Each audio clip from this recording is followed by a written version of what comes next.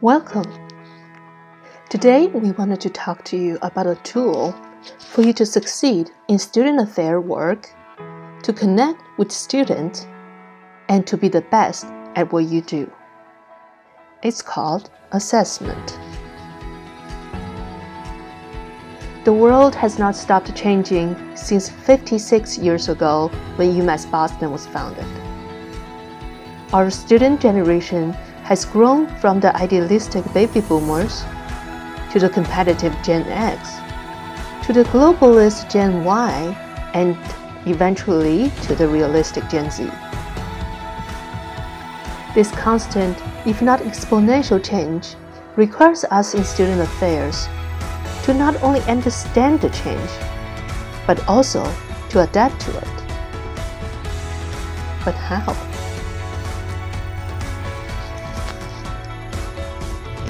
You must be skilled now in the way we make decisions based on the judgment, life experience, and gut feelings. After all, we are humans working with humans, and every situation is unique. There is no exact formula to follow. An offering that motivates one student to thrive might just not be applicable to another student who needs his fundamental needs met. And you're right. What we are introducing today is not a replacement for your classic approach, but rather a reinforcement for it, using the data at your disposal. Your intuition is still your professional advantage, and now data you collect can answer two more questions for you. 1. Are your students interested in the workshop, the student leader training, or the town hall meeting that you plan to offer? 2. How does this offering impact students after it's implemented? Are they more informed? Do they feel relieved and trusted? Do they know how to address a new situation that was discussed? And these data will help you decide your next step to either increase the offering or look at an alternative. Data helps you keep your eyes on the goal. Student affairs work is art and is also science. Our objective can be categorized into two groups: to diagnose and treat the weaknesses of our current methodology, and to identify and promote its strength. Using the pandemic lingo, you will only know what situation you are looking at with testing. And the same applies in student affairs work. You will see a much clearer picture with assessment.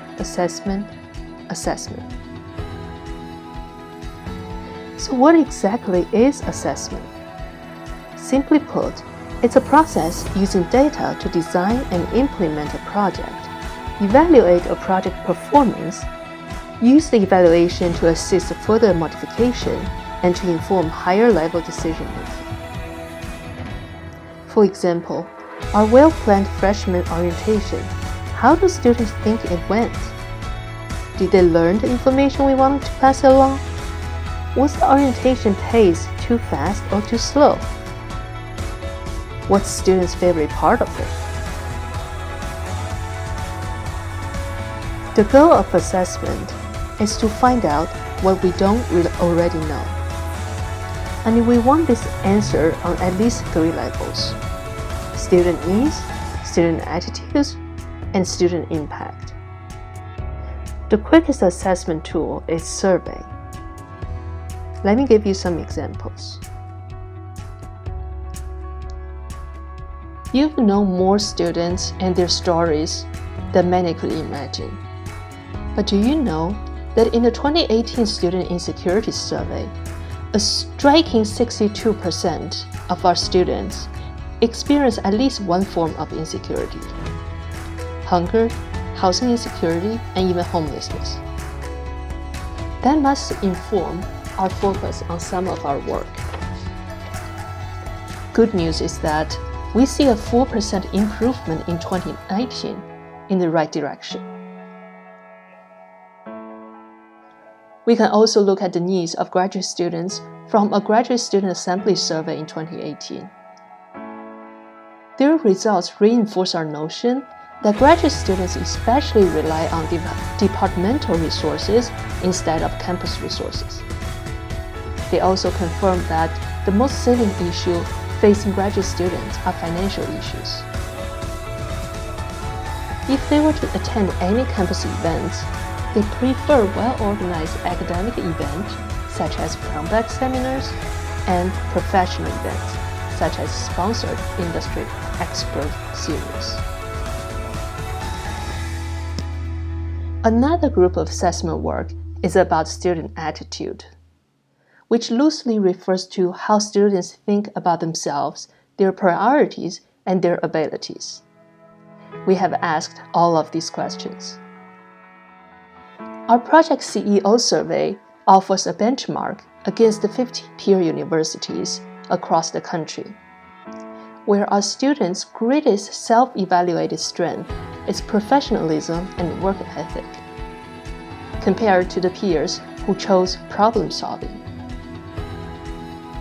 Co-curricular experience at UMass Boston provides strong contribution, 28 to 36%, to relationship building skill sets, but lower than at peer universities.